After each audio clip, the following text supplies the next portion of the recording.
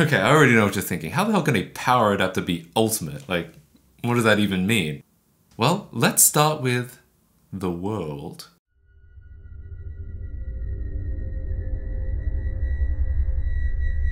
Yes, the world. People live on it. In fact, they live on it so hard that many groups banded together to section off parts of it from other parts that they didn't necessarily agree with.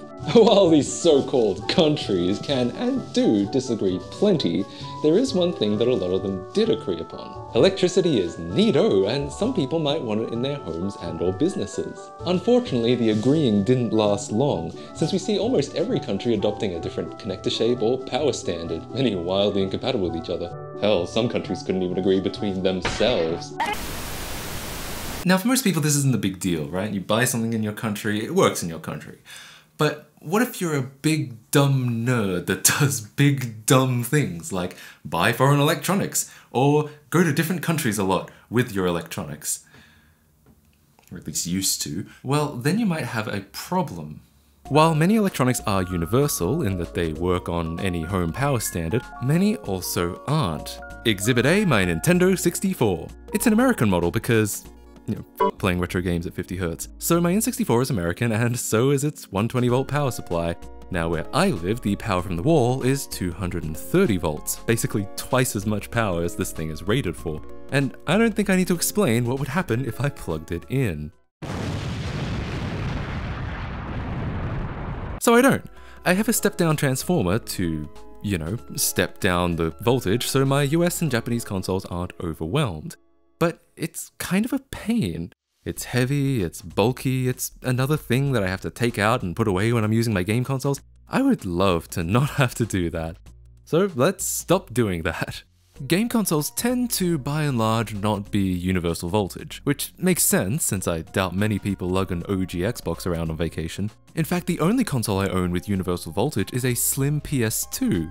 Thanks Sony, you soulless corporation you.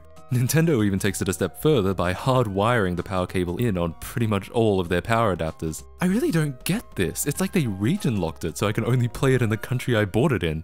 Anyway, I could order a third-party generic AC adapter. Ironically, the cheap clones are more universal than the genuine originals, but I have an idea for building one myself that would be even better. Let me show you the parts and what I have planned. First of all, I have to admit I already cheated a little on one of the harder parts to acquire. The N64 uses a proprietary DC plug, which you can't really find anywhere on its own. But if you want to get really technical, the whole power adapter block kind of is the DC plug, since the whole thing slides in like me and Belle Delphine's DMs. Clearly these parts aren't rare, since cheap clones are still being manufactured to this day, but you can't really buy just the case or the plug, which I guess makes sense because even I can't imagine the demand would be that high. But to build our own adapter, we will need them. Ultimately, I'd love to make a new case from scratch, since that would mean I wouldn't have to sacrifice old stock or anything. I thought about 3D printing something, but I don't currently have access to a 3D printer, and besides, I managed to stumble upon this. It's an official power adapter, but definitely broken, making it cheap and alleviating most of my guilt about sacrificing it for what I hope is the greater good. Now, they sold it to me as no warranty, but honestly, I can't see why you wouldn't plug this in. Yeah, so this thing definitely isn't going anywhere near the mains, and kids, if you see anything like this is a death cable and will kill you. But don't worry, I'll be gutting pretty much all the electronics in here, including this ruined cable. Here's the plan. I want to replace the internals with a new universal power supply, preferably repurposing one of the many spares I have lying around. But in addition, I want to replace this hardwired shit with a figure 8 socket to allow swapping out the cable entirely. You know, like most power adapters and electronics allow you to do. The only thing that makes this a little complicated is the voltages the N64 needs. Yes, plural. While most DC plugs are 2 lines, positive and negative, the N64 takes 3. 12 volts 0.8 amps, 3.3 volts 2.7 amps, and ground. Which does complicate my plan ever so slightly. While it'll be pretty easy to find a generic power adapter that outputs one of these voltages, it'll be a lot harder, if not impossible, to find one that does both without specifically being designed for the N64. But we can convert between the voltages using a step up or step down converter, something that looks like this. so we can send that source voltage directly to the N64 while also passing it through our converter to supply the other voltage. With the right regulator, that'll also increase the current, seeing as power is a product of voltage and current. As long as the adapter is powerful enough, it should be able to make up the current difference. So that's the plan. Let's open this bad boy up. The screws are proprietary, naturally. Seems like I've been running into that a lot lately. But luckily I've had game bit screwdrivers for years, so this was no match for me.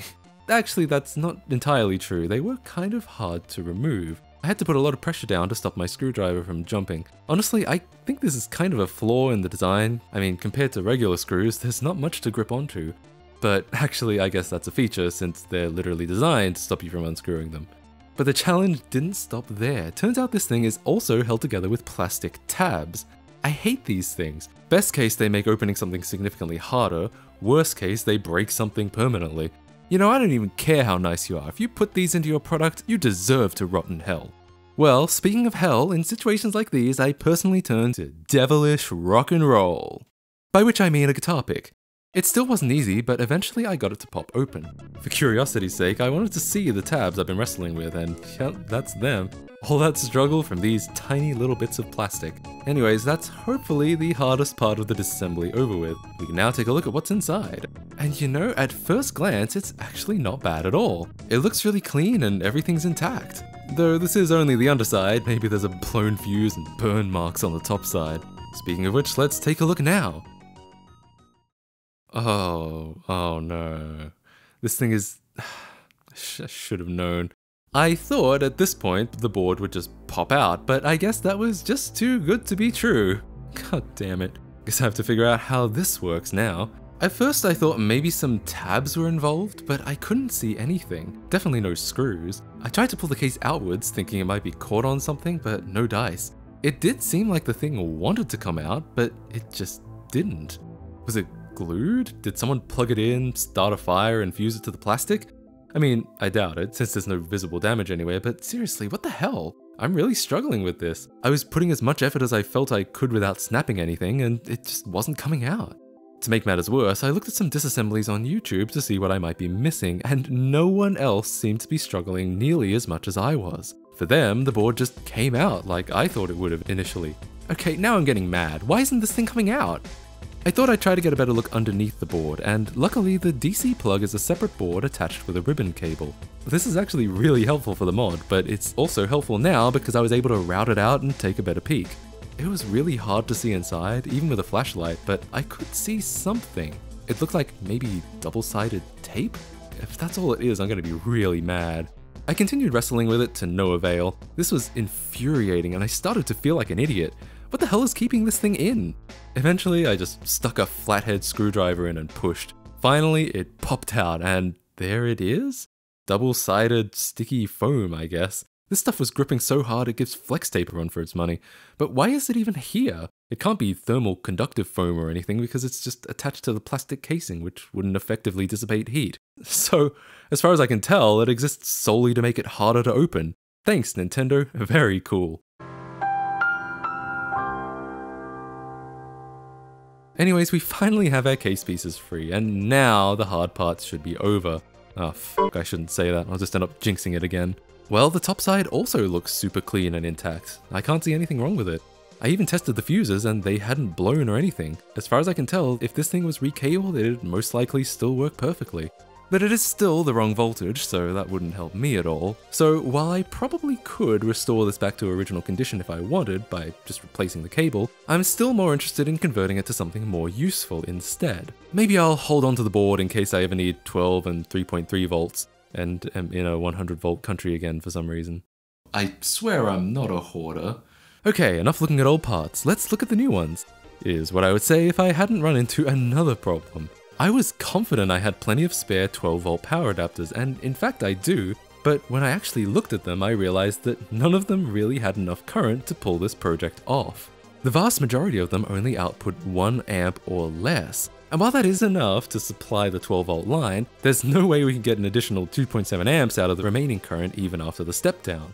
I I did have one that was 1.5 amps, but calculating it out, it was still just not enough, particularly since we can expect some power loss from the voltage regulator as they're never 100% efficient. An adapter that outputs 2 amps would be plenty, but I just don't have one here. I'd kind of based this project around the cheapness of being able to repurpose an adapter I already had, but now I was faced with buying a new one, which would kind of defeat the purpose. I mean, if I was going to do that, I may as well just buy one of those cheap clones and retrofit a figure 8 plug to that. You know, it's kind of ironic, because these generic AC adapters are kind of worthless, right? You know, it's not like anyone's trying to break into your house and steal one. And as such, people don't really try and sell them secondhand. So, on the off chance you do want to find one secondhand, they're not particularly easy to find. It makes for one of those strange situations where something is so worthless, it's rare. But I soon discovered a life hack that was brilliant, if I do say so myself. Sure, people don't tend to sell 12-volt power adapters, but you know what they do sell? Old shitty routers. Yeah, you can get all the 12-volt power adapters you need by just buying a cheap-ass router and discarding the router. An old low-end router usually goes for $5 or even less. Sometimes my genius it's almost frightening. This one right here I was able to pick up for the low price of $0. Yeah. And the listing had been around for months. They literally couldn't give this router away. And, you know, to be fair, I don't want it either. I just want this beautiful hunk of man meat over here. 12 volts, 2 amps, more than enough to power a Nintendo 64. And it looks like minus the case and plug, it should easily fit into our shell with some room left over for the voltage regulator. But therein lies yet another complication. How do we, remove the case and plug? This is actually not a trivial task. These wall warts are usually glued together with no real way of opening them, and this one is no exception. Our choices are pretty much all destructive. I've heard of people freezing them to make the glue brittle and then using a blunt object to crack the glue open. They're frozen, damn. But I'm kind of concerned that freezing could damage the internals. Don't most electronics tell you to store in no less than 10 degrees Celsius?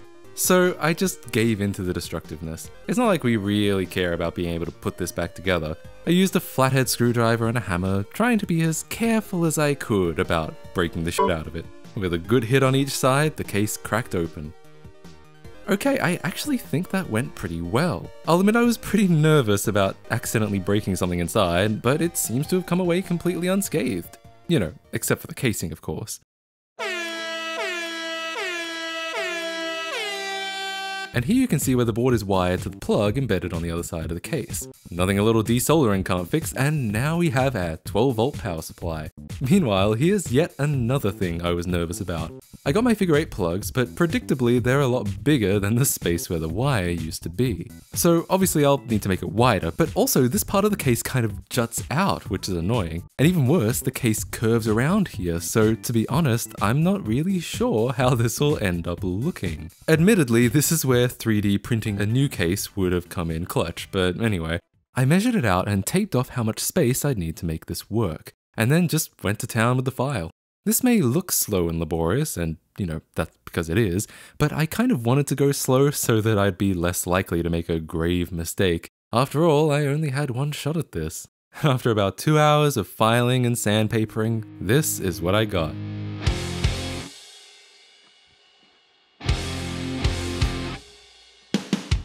Okay, I'm actually pretty happy with how this came out.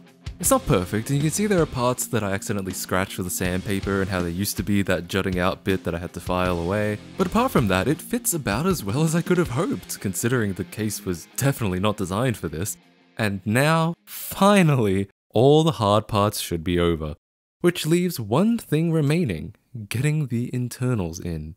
I retrieved the all-important proprietary DC plug and decided to do some test fitting. As expected, there's plenty of room for the 12-volt supply. Finally, let me introduce our step-down converter for producing the 3.3 volts. It's a buck converter, so it's efficient, apparently 96%, and will indeed step up the current while stepping down the voltage. It's also rated for 5 amps, so it should easily be able to produce the 2.7 amps we need. But unfortunately, I discovered a problem here that I really didn't expect. It didn't fit. I mean, from a glance, it looked like it would, but it doesn't. Huh. That's not good. That's really not good. This is like the dumbest thing to get stuck on in this project, and so deep into it too. Well, it's not over yet. I employed my world-renowned Tetris skills and experimented with a number of different placements until I found one that just might work. If I place the buck converter back here on its side, then everything does fit. Of course, I'll need to place some insulation between the supply and the converter to prevent short circuits, but I think this will just work. You may have noticed I wired up the AC plug off camera while I was fitting it, and as such, I think it's fitting to do a smoke test.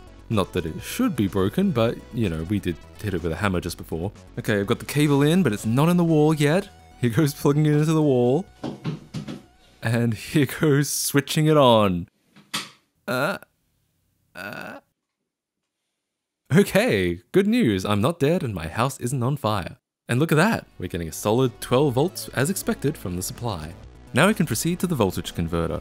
I'll wire it up, but I also need to set it to 3.3 myself since it's actually adjustable and can output a wide variety of voltages. But funnily enough, I actually had some trouble with this at first. No matter how much I adjusted, it just seemed to output the same 12 volts going into it. And I started to worry that this was dead and I'd have to wait for another to arrive. But it turns out this is actually a common misconception with this regulator. Apparently it's set to output 20 volts from the factory, but since we're only supplying 12, we need to turn it down a lot before it starts to make a difference. Eventually I got to 3.3 and yep, that all looks good. Now what happened next I didn't manage to film, but it turns out I made a big mistake by wiring it up outside of the case like this because all of the wires were either way too long or way too short. So here's me resoldering all the wires I actually measured out in advance. The lesson here I guess is always wire up in the case, which I probably should have known already.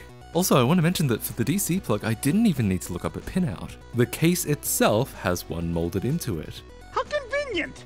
Almost as if it were planned, Also, if you're wondering why the pieces are upside down, that's because this is actually the top half, which is slightly narrower than the bottom half. So positioning them in here basically ensures that this thing will actually close. With another fitting, it all came together as planned. I actually think that looks pretty good. And of course, taping up the bottom side of the regulator to insulate it from the main supply and prevent any potentially dangerous short circuits. I also insulated the AC plug pins just to be safe. And that should do us. Time to plug it in again, and I'll test the pins just to be sure. 12 volts on one of them, 3.3 on 2, and ground on 3. It all checks out. Now at the moment, since the components are smaller and shaped differently than the old board, they rattle around in the case, which is kind of annoying and potentially dangerous if one component rattles into another and short circuits something. So I decided I needed to stick them in place.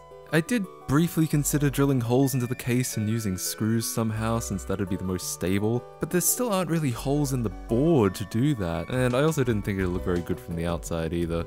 I'm sure some people would also have used hot glue in this situation, but eventually I decided to just use mounting tape. This stuff was pretty sticky and I think it'll be able to hold it all in. I had to stack up a few layers to get over one of these mounting pegs on the case. I probably could have filed it off, but yeah. I stuck everything down and it seems pretty stable. Check this out. Yeah, I think that'll be okay, at least for a homemade project like this. Which means it's time for the ultimate test. Will it fry my Nintendo 64?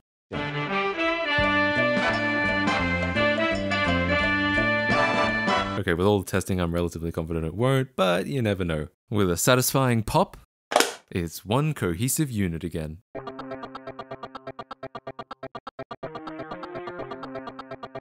Alright, here we go. Power's on. So far, nothing's blown up. Let's switch it on. Uh-oh. We got a red light, but no picture. Oh, wait, of course. I can't believe I almost forgot how to N64. Oh, thank God, it was just the cartridge. Yeah, they had us the first half, I'm not gonna lie. Well, it looks good so far. Let's try playing some games.